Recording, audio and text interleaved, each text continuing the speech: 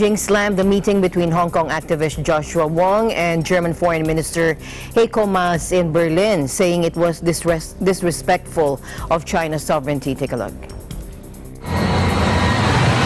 中方对德方允许香港分裂分子入境，并且从事反华分裂活动，以及德国外长马斯公然同这样的人接触，表示强烈不满和坚决反对。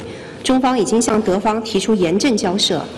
个别德国的媒体和政客企图借反华分裂分子蹭热度、博眼球、做政治秀的做法，也是极其错误的，是对中国主权的不尊重和对中国内政的干涉。 Joshua Wong, a prominent face in Hong Kong's growing pro-democracy protests, planned to hold talks with other German politicians during his visit to Berlin.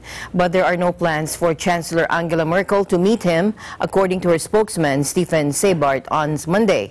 Ahead of her three-day visit to China, demonstrators in the semi-autonomous city appealed to the German Chancellor to support them in her meetings with China's leadership.